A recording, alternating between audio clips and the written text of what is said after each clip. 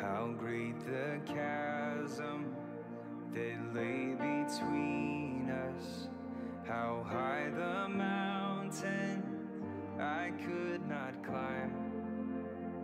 In desperation, I turned to heaven and spoke your name into the night. Then through the darkness, your loving kindness tore through the shadows of my soul. The work is finished, the end is written. Jesus Christ, my living hope. Who could imagine so great a mercy? What heart could fathom such boundless grace? The God of ages stepped down from glory to wear my sin and bear my shame. The cross has spoken, I am forgiven. The King of Kings calls me his own. Beautiful Savior,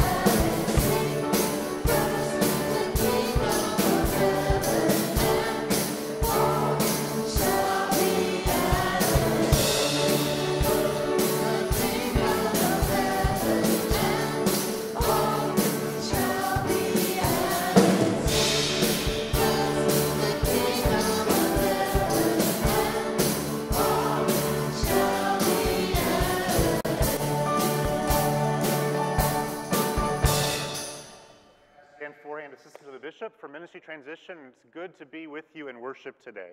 I invite you to please stand as you are able.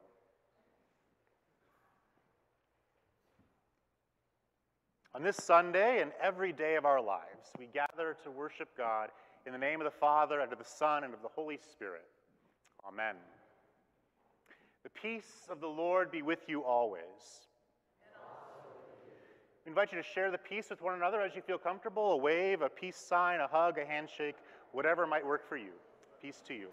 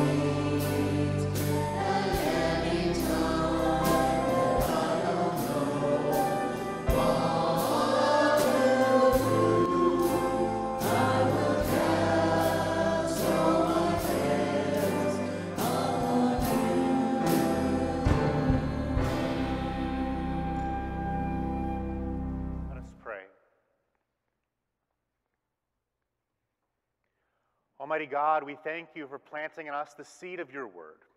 By your Holy Spirit, help us to receive it with joy, live according to it, and grow in faith and hope and love. Through Jesus Christ, our Savior and Lord. Amen.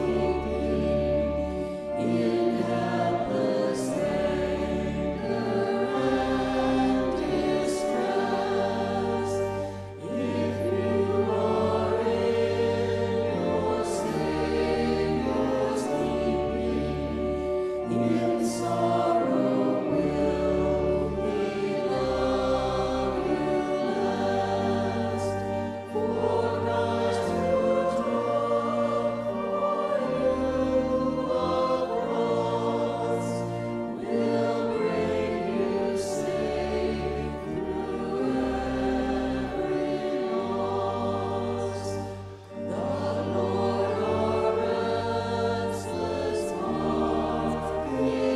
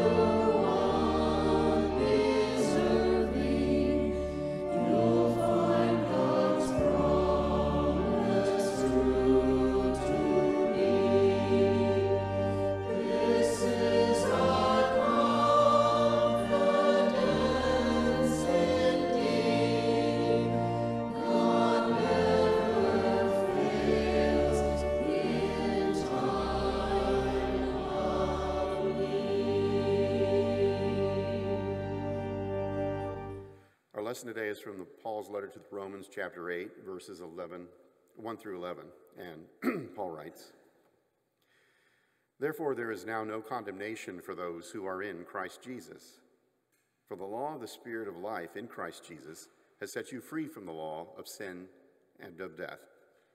For God has done what the law, weakened by the flesh, could not do.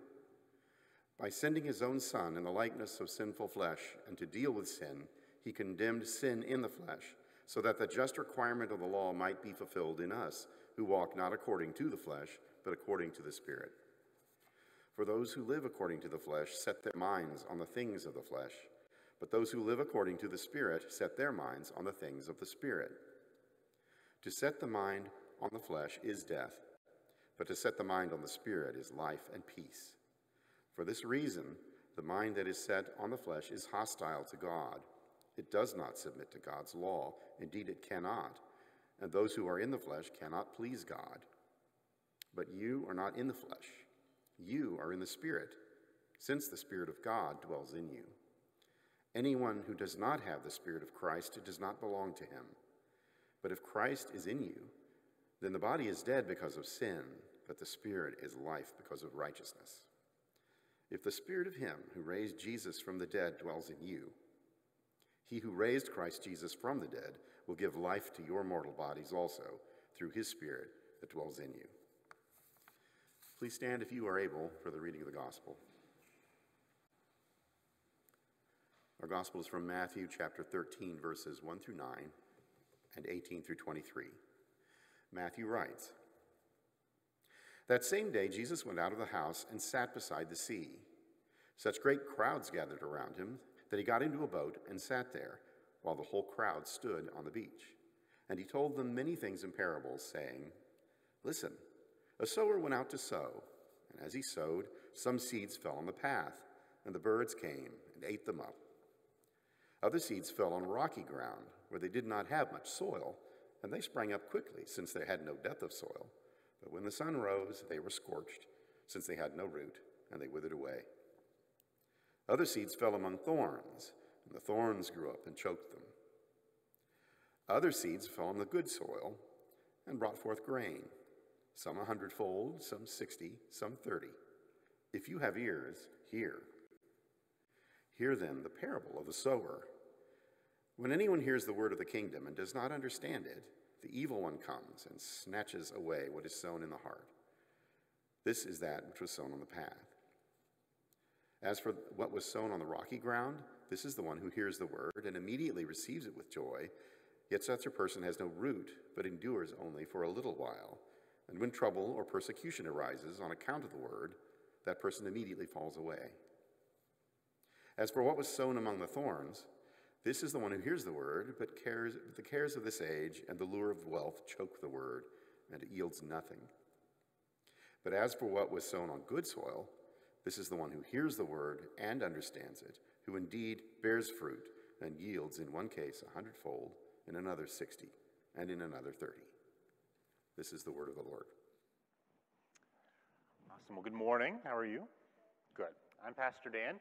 You had a different Pastor Dan last week. I'm a little furrier than he is, but it's good to be with you. Are any of you expert gardeners?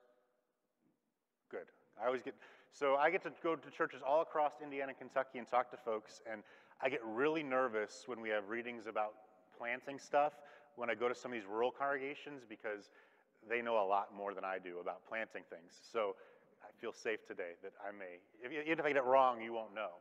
So in my pocket here, I've got two different things in each of my hands.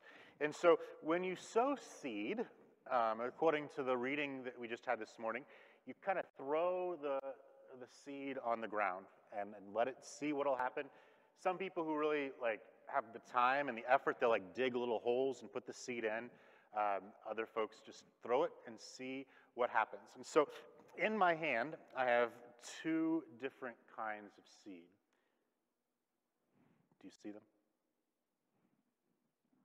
Oh, that's because they're invisible seed. I should have told you that.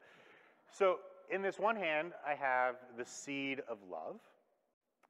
In this other hand, I have the seed of hate. So I think all of us have both of these seeds in us too. And I think all of us can make a choice as to which seed we're going to sow, which seed we're going to plant. I can easily throw seeds of love at those people that I meet. I can say nice things to them. I can tell them how important they are to me. I can tell them that they matter in life. I can also just as easily throw seeds of hate. I won't throw them at you. I'll throw them over here. I can throw it at people. I can say things like, you're not as good as me. You don't matter. You stink. I can sow either type of seed. This may be a really easy question. You all seem very smart. But which seed do you think Jesus wants us to sow? Love or hate? Love. Yeah, I think Jesus wants us to sow love too. And I think it can be hard sometimes to sow love, but I think other times we make it a lot harder than it needs to be. Because God gives us all the love that we could ever imagine and invites us to cast it out, to throw it on all the people that we meet at school, at church, in our neighborhood, whatever it may be, wherever we meet people. And so next time you're with somebody, I just want you to think about, I could sow love, I could sow hate. What would it look like if I sowed love, just as Jesus has poured love on me? It's an invitation. You can do with it what you want. And all of us, adults too, we have the same invitation too, to think about how God is calling us to sow too. Let's say a prayer. Gracious God, we thank you for giving us love. And we ask that you would give us the courage to pour that love, to scatter those seeds of love on everybody we meet, even when it's hard. Be with us this week. Be with us in the weeks ahead as we prepare for school. And remind us that you love us all the time. In Jesus' name we pray. Amen. Well, friends, grace and peace to you from our Lord and Savior, Jesus the Christ. Amen. My name is Pastor Dan Forehand once again, and I serve as assistant to the bishop for ministry transition here in the Indiana-Kentucky Synod. That's a fancy title, which means I get to work with anybody who's experiencing change in their lives. Pastors who are looking for a new call, congregations like yourself who, for the first time in a long time, are without a pastor and who are looking for a new pastor, and other folks who are just discerning what God might be calling them to do. It's a great gift and a great joy to go out to congregations and to hear their stories and to see what God might be up to in their midst. And so today I bring you greetings from our Bishop, Bill Guffey, and the rest of the Synod staff. You got to meet Assistant to the Bishop Dan Fugate last week and our Director for Evangelical Mission, Nancy Nyland, 2 weeks ago. Greetings from them, and greetings from the other 170 congregations across this mission territory. I thank you as well for your partnership, for what we call mission support, that allows us to work together in this great work across this synod and around the church throughout the world. Your mission support goes to help congregations in transition, to support my work of visiting them and supporting them. It helps congregations and communities affected by disasters, most recently tornadoes in southern Indiana and Kentucky, and flooding last year in Kentucky as well. It also goes around the world to support organizations like Lutheran World Relief that work to help those who are dealing with hunger in any form across the globe. So thank you, each of you, for your support and your partnership in this work. In high school, one of the things that I loved to do was theater. And part of our daily time as we got ready for rehearsals and such was to do vocal warm-ups. I know those of you who are athletes probably laugh and say, a vocal warm-up? What? You didn't have to run laps. But we did these vocal warm-ups that involved spitting and trying to open up our mouths. And one of them was always tongue twisters. And we had a whole list of tongue twisters, some that you know, some that you don't know. And so every time this reading comes up, one of the first things that I think about is that old tongue twister of, Sally sells seashells by the seashore, which, you can, if you need to do it real quick, you can do it. Okay, nobody needed to do it. I'm sure people at home were doing it. So you do that really fast and your tongue gets all twisted up. And of course, there's no seashells here, and there might be somebody named Sally in this reading, but she's not named if she is. But it's Jesus instead who is telling a parable about sowers who are sowing seed, and he's telling it by the seashore. There's something kind of ironic and funny about that in some ways. I grew up in Daytona Beach, Florida, and so the sea was a place that I became quite friendly with and quite accustomed to. And I went back earlier this year after the hurricanes from the past year or so, and the seashore looks nothing like it did when I was a kid. When I was a kid, I remember the dunes that were growing up on the edges, and outside of the dunes were these huge sea oats that were growing out of them. I have a Band-Aid on my thumb. That's how bad of a gardener I am. I'm not a green thumb at all. I go and buy like the professional grade potting soil. I dig the hole, I put the seed in, I water it, and I get like one tomato, and I celebrate. Then I think about my days growing up and these sea oats that are growing in the sand, like the worst soil of all, and then a few feet beyond them in the soil are trees, palm trees and other trees that are growing up too. And it's like, come on. How can this be possible? Sand is like the worst possible soil to plant something in, and yet there's these great sea oats that grow. And then a storm comes, like the hurricanes of the past couple of years, and it erodes the beach and takes them all out. But in a couple of years, these sea oats will return once again.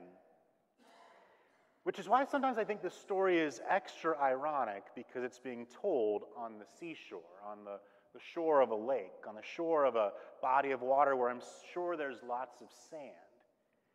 It's probably not the greatest area for farming, and this is where Jesus is talking about this sower who's scattering seed.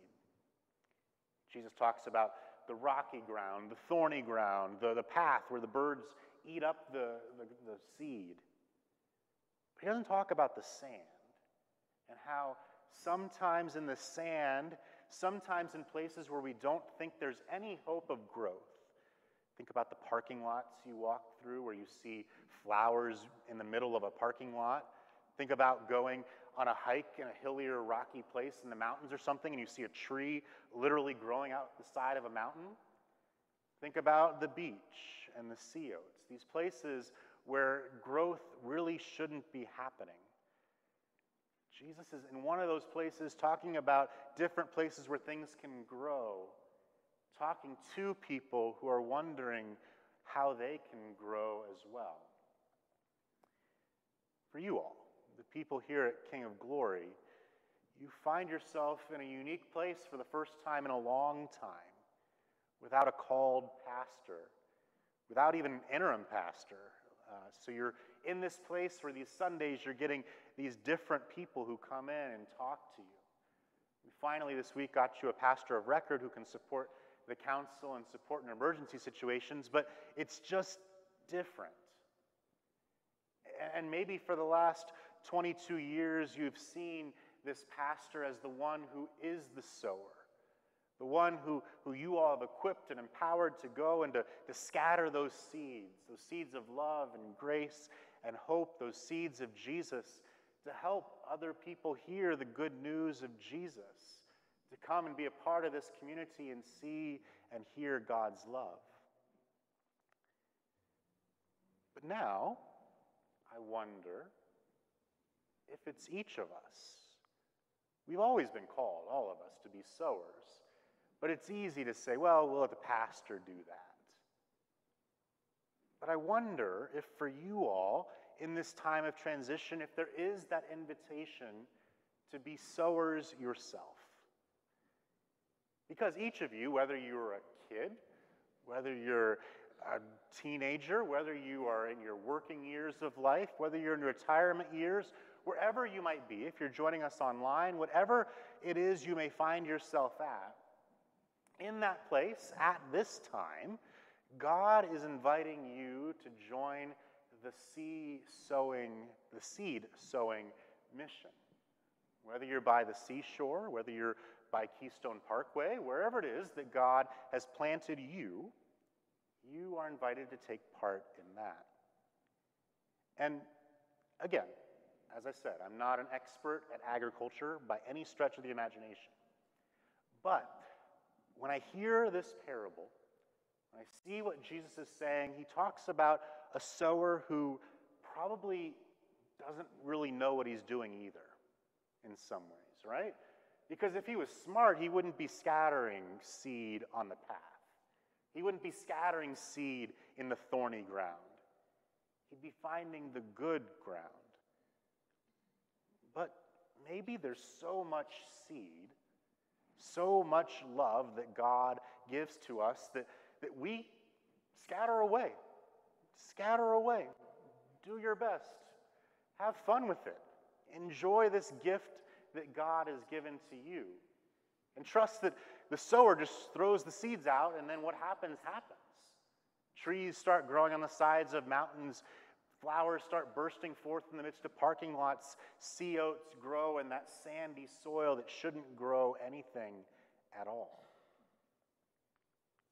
Who knows what happens when we dare to be bold enough to sow the seeds that God has given to us? And so for you all, in this midst of transition, in this time of change, where it's not certain how long you'll be without a pastor, what the next pastor will look like, anything like that, you can live in fear and worry, or you can live in kind of a playful hospitality and grace. Try not to burn the building down, that would be bad, but a lot of other things, let's just try stuff. Let's have some fun. Let's see what it is that God might be doing and calling us to do as we scatter the seed that God has given to us. Because I think we worship a God who has these little winks sometimes, like telling a story about scattering seed, not in the middle of a farm, but by the seashore. Inviting those who are there to hear that parable and to imagine what God might be calling them to sow seed in their own communities. So friends, you could take this as an invitation to go to the beach, which sounds really great. Go ahead and do that wherever you need to go to get equipped to be a seed thrower, a seed sower for God. And whether your name be Sally or Sam or Samantha or Sigrid or whatever your S name may be, or if you haven't been blessed with an S name, the tongue twister doesn't work as well, but it's still something that you can do. Look in the mirror tomorrow or today and say, I believe that I've been called to sow seeds wherever it is that I'm planted. So friends, may we have the curiosity in our lives to see what the great sower, what God, as God teaches us through God's sowing, what the great sower might possibly work in our lives, and how new life and new growth may pop up in surprising ways in this time of transition here for you all and beyond as well. May we experience God's grace and love for us, not just something to know in our minds, but something to feel within us. May we experience God's grace and love not as something that keeps us the same, but that helps us to grow. And if you find yourself today feeling like there's thorns all around you, feeling like you're on rocky ground, feeling like there's no fertile soil here, may you trust and know that we worship a God who works miracles by the seashore, in cities and communities all around us, and here in churches too. Please know, in this time of transition, as you sow seeds of love, that we pray for you, that we love you, and that we walk alongside of you. Go, spread seed by the seashore now and every day of your lives. Amen.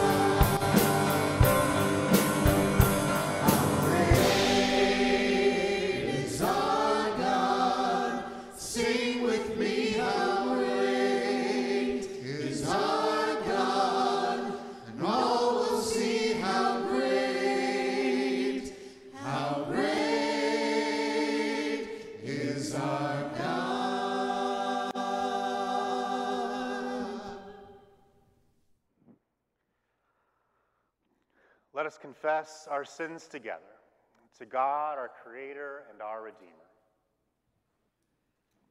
Gracious God, we are so grateful that we are loved by you, O Lord, with an unconditional love.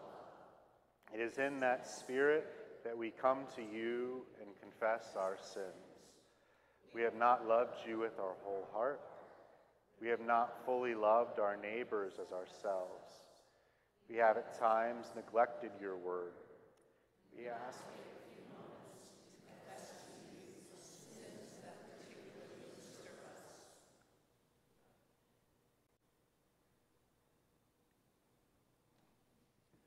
Yes, O Lord, our God.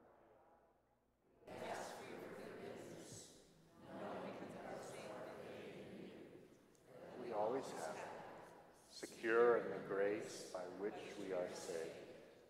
Amen. Friends, as a called and ordained minister of God's word and sacrament and by God's authority, I therefore declare to you the forgiveness of all your sins in the name of the Father, and of the Son, and of the Holy Spirit. Amen. Friends, Jesus Christ has covered all our sins by his atoning death on the cross. Let us therefore be inspired by Christ to do God's will by the power of the Holy Spirit. Amen. The first thing I think about when I see this offering plate today is a feeling of gratitude for all of you who are continuing to contribute to King of Glory financially, and for the ways that goes beyond King of Glory to support mission support throughout this synod and throughout the globe. You see on the screen the link for e-giving if you are interested in giving that way.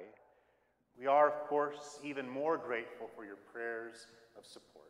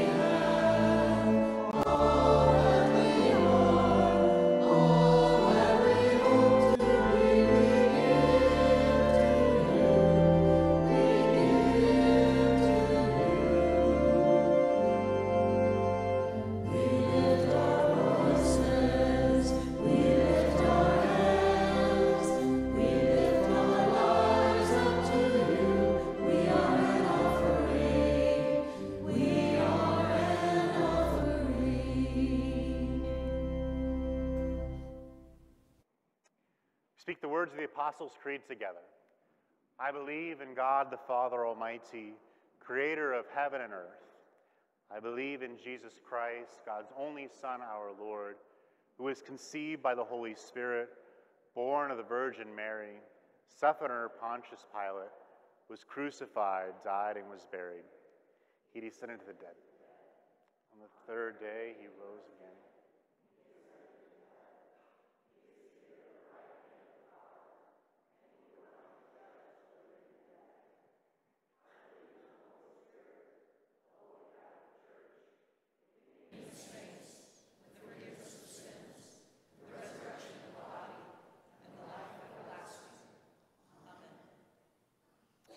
Let us pray.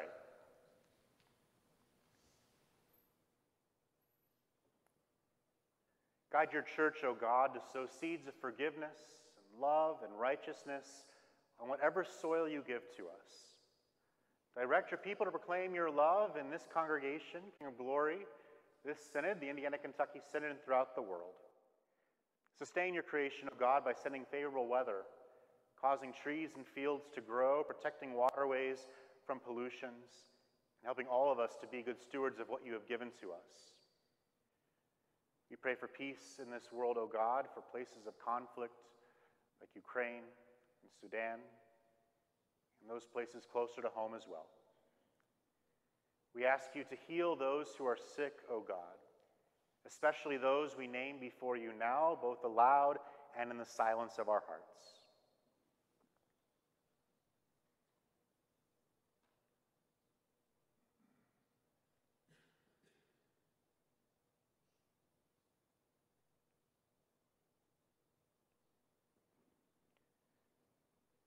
We pray for doctors, nurses, therapists, and others who work alongside of those who are sick, asking you to guide them and direct their work.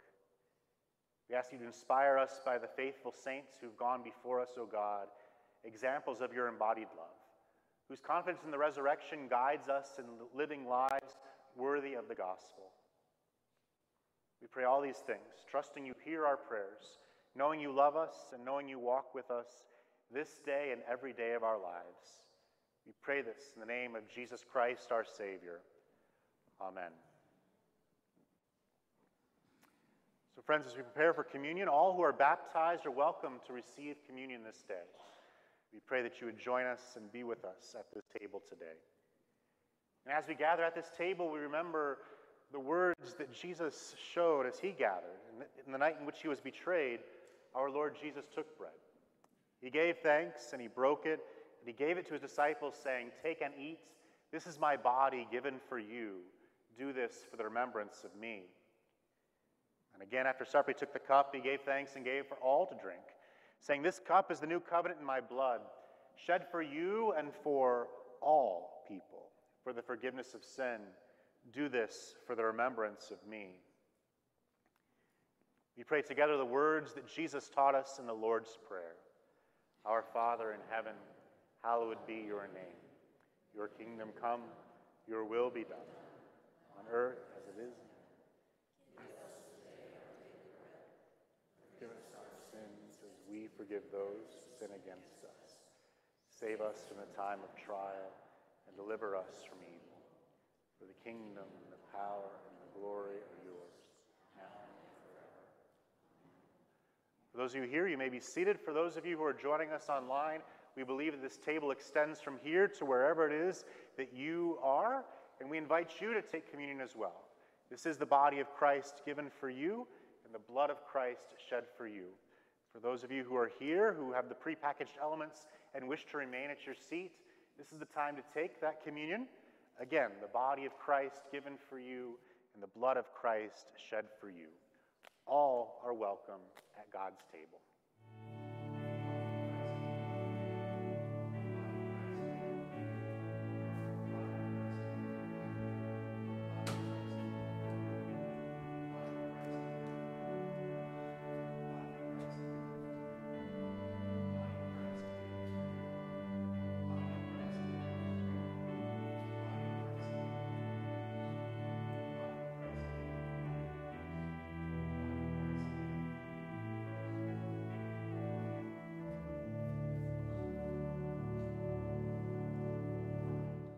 Friends, now may the body and blood of our Lord and Savior Jesus the Christ strengthen us and keep us in God's grace and peace now and forever.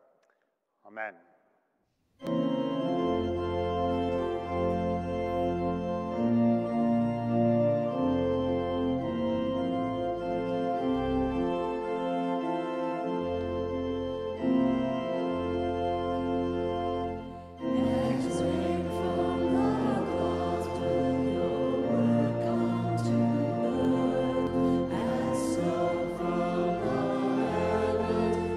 Refreshing the land.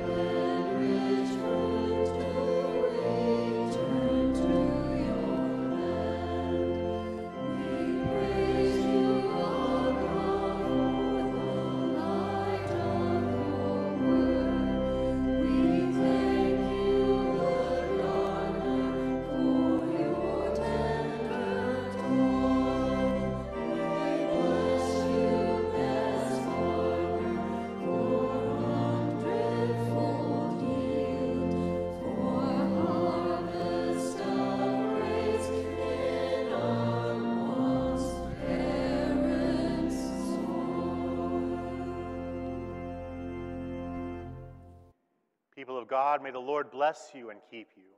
May the Lord make his face to shine upon you and be gracious to you. May the Lord lift up his countenance upon you and give you peace. In the name of the Father, and of the Son, and of the Holy Spirit. Amen. Friends, we post weekly, or you all, I don't do it, you all post weekly worship services on your website, kogcarmel.org. Blessings to you. Gather again next Sunday at 10 a.m. Go in peace and serve the Lord. Thanks be to God.